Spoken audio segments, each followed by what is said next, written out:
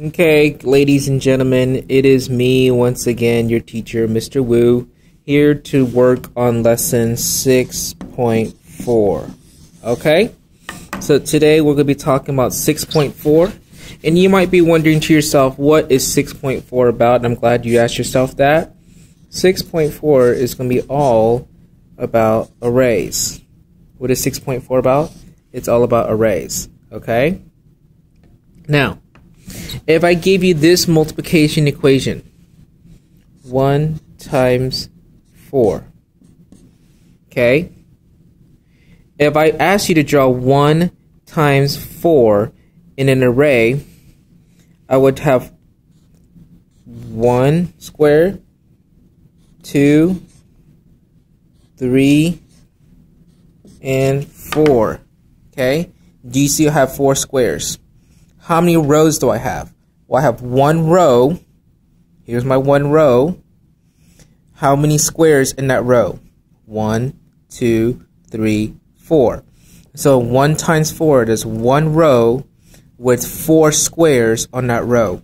So 1 times 4, obviously the total is going to be 4. Okay? Now, what if I took this same multiplication equation and flipped it? What if I did 4 times 1? Well, how many rows do I need? Well, now I need 4. How many squares in each row? I'm going to need 1 in each row. So 1, 2, 3, 4. Okay? You see how this is an array and this is an array.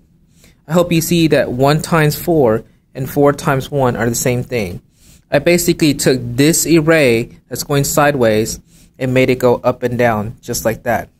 4 times 1 is also equal to 4. So do you see how they're the same thing? 1 times 4 and 4 times 1 are the exact same thing. Okay, let's do another multiplication equation. What if I did 6 times 2? Okay, well, how many rows do I need? I'll need 6. How many squares in each row? 2. So 1, 2. Here's my first row. I need 5 more. 1, 2. There's 2 rows. 1, 2, 3 rows. 1, 2, 4. 1, 2, 5. 1, 2, 6. So I have 1, 2, 3, 4, 5, 6 rows.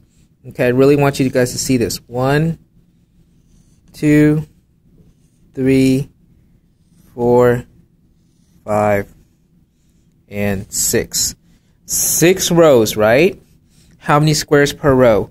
1, 2, 1, 2, 1, 2, 1, 2, 1, 2, 1, 2. I hope by now you see that 6 times 2 is equal to 12. Okay?